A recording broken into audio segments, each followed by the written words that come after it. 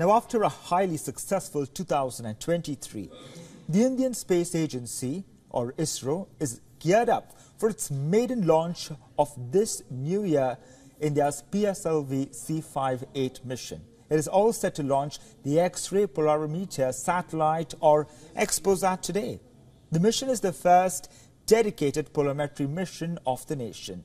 The XPoSat mission will try to unravel the mysteries of black holes. XPoSat will be launched into an eastward low inclination orbit at 9:10 a.m. local time today. The satellite will be launched from the Satish Dhawan Space Center located in Sriharikota. The mission will be studying the 50 brightest known sources in the universe. The new satellite seeks to understand the intricacies of bright celestial X-ray sources. This by examining their complicated dynamics under harsh circumstances. The XPoSat spacecraft is carrying cutting-edge technology which is designed particularly for low Earth orbit exploration. The satellite's configuration is adapted from the IMS-2 bus platform, with the mainframe systems drawing from the heritage of IRS satellites. According to ISRO, the mission life stands to about 5 years. XPoSat carries two primary payloads: POLIX, which is a polarimeter instrument that helps in taking X-rays, and the second payload is XPECT, which studies the X-rays and timing in space.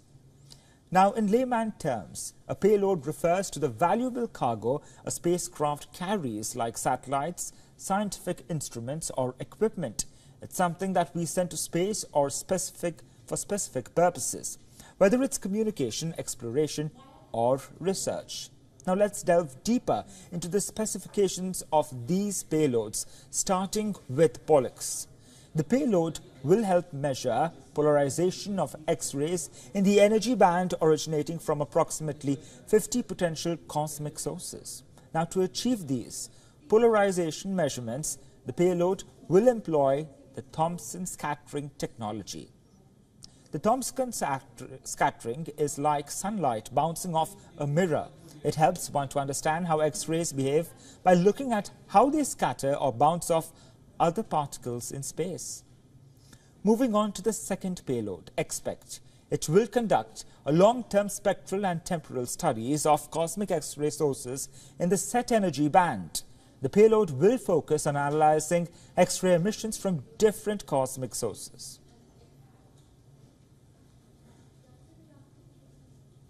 For more details on this story, we have our correspondent Siddharth MP on the phone line. Siddharth, do tell us what you're learning about this big launch today.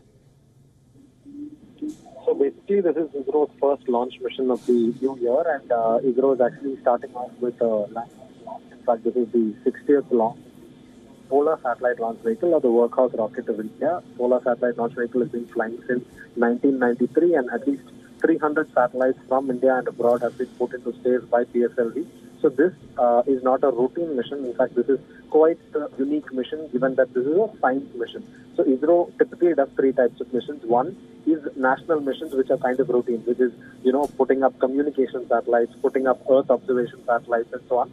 And then there's also the commercial missions where ISRO, collects money from customers and puts customer satellites into orbit. But this is a science mission that is mainly targeted to benefit Indian academia, Indian researchers, astronomers. So this is a very niche mission. For example, over the last 6 months alone, India has done 3 science missions. One of them is Chandrayaan-3 to study the moon, a successful mission, highly successful one at that. That was in July last year. And then we also had Aditya L1, which was launched in September to study the sun. And now we have XPoSat, X-ray polarimetry mission, which is being launched today.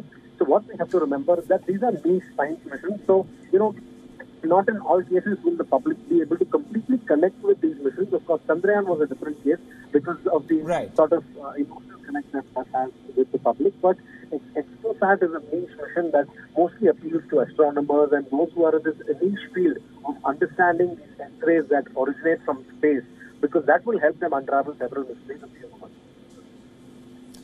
Siddharth, thank you for joining us on the broadcast. We will track the launch very closely.